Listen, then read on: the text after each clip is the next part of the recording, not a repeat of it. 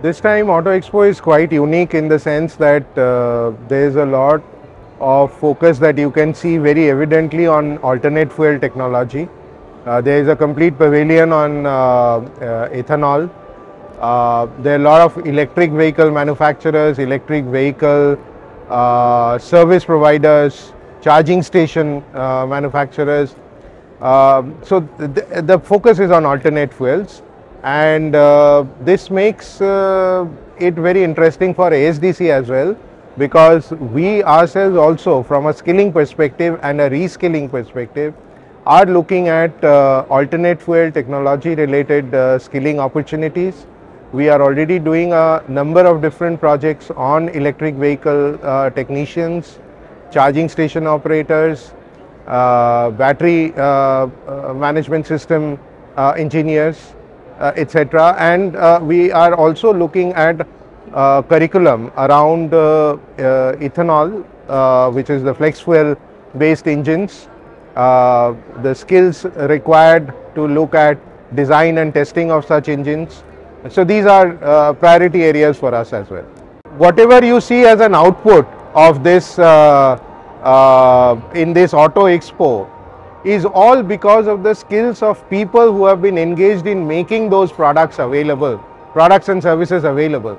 So for products and services to be made available, we need skilled manpower, and therefore ASDC as the apex body for skilling initiatives for the automotive sector, working under the Ministry of Skill Development and Entrepreneurship, is part of the Skill India mission, is absolutely critical element in order to make this happen.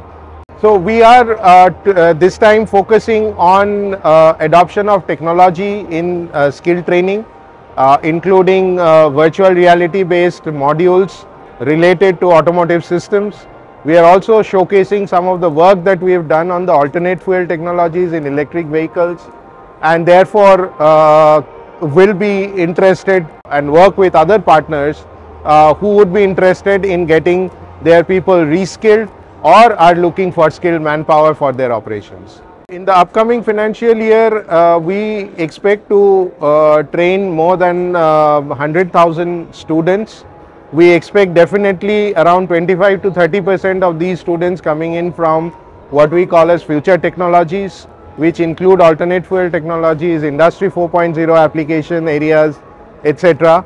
And we are expecting to strengthen our relationship with various industry partner, OEMs, component manufacturers and dealerships to get integrated into the skilling ecosystem to make the Skill India mission a very successful mission in this country.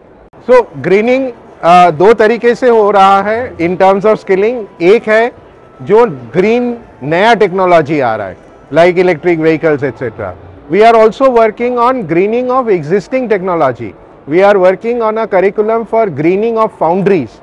Foundries are older technology, but today there is a focus on greening of that industry also, and we are looking at what is the skill impact of that and what would be the curriculum and the content of training for preparing candidates who will be able to operate in, let's say, green foundries. This is just an example. We have always looked at the budget as one instrument which gives us the broader direction.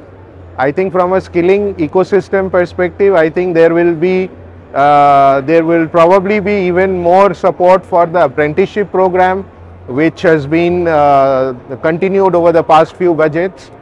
There will be more focus on international placements of skilled manpower for India, which has also been a focus of the current government for quite some time now, and we are seeing a lot of work. And this year being India being the leader for G20, we do see significant skill agenda for global recognition and adoption of Indian skill certification could be given a push through various budget initiatives.